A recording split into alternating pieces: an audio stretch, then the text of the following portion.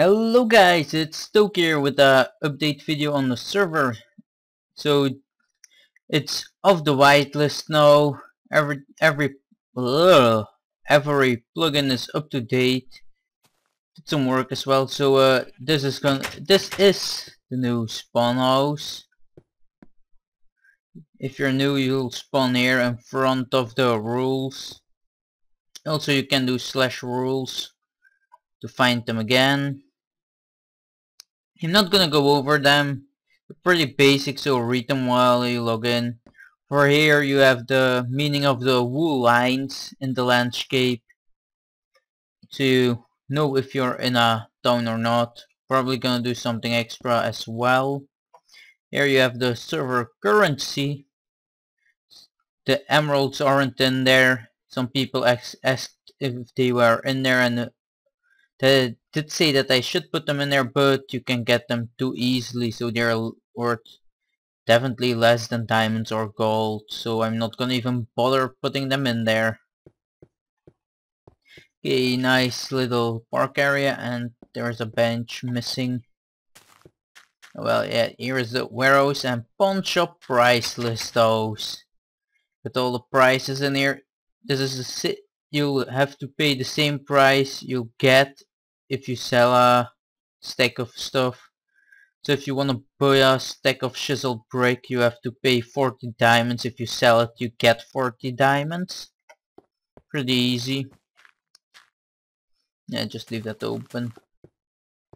Down here, pawn shop that size, plot prices this side. So plot prices in front. You have the special plot price here. And don't say it's impossible to get that much diamonds, because it's possible. And on the back here you have how many plots are available of each type of plot. If there's nothing back here, then there aren't any plots. That be clear. That seems that should change. Oh well. So this is the area where the pawn shop and the warehouse store their stuff. Here is the trade booth. And up here you can also check it out. More storage and the vault, of course. Look at that floor. Look at it, it's so nice and pretty. Okay, and one more thing to say, this whole spawn area and the plots are set with legit items, so nothing is spawned in. Even not that smooth stone, it's made with a block transmuter on 1.2.5. So here is the real estate and the warehouse. Go to the pawn shop, it's easier I guess. I think I will change that system down there as well. So that's that. Now if you did say you wanted to keep one of your plots, you have the middle class plots over here. It will say if it's taken or not. And the rich plots over here around this lake. Also a quick notice. The plots, they are numbered. Like here, this is a nice example. You have MC4 and it's owned by Gunai. So the plot sign, this sign basically needs to have the plot number and your name below it. So if I find plots without a name on it, I will take them back.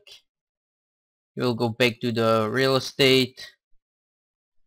So don't come whining if you don't have your plot anymore. Oh, and this here, those chests still need to be cleaned up and all from building.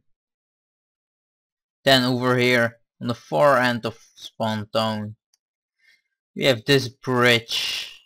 And only this bridge here is protected, the rest around it is not protected. So then you have the ghetto area here. Also those chests needs to be cleaned up. See, same price as before, same plot sizes as well, and after the ghetto you have the affordable.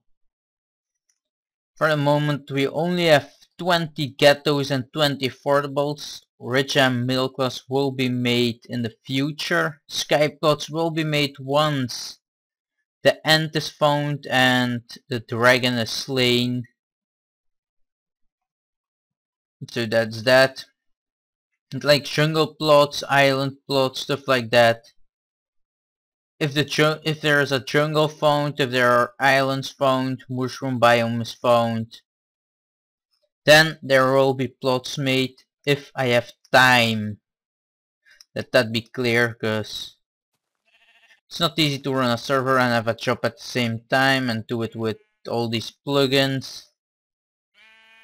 So I think that's gonna be it for this update video, so see you guys next time. Oh, and one more thing, if you want to make an intro or a outro for me, I would be very pleased if you did it. So see you next time.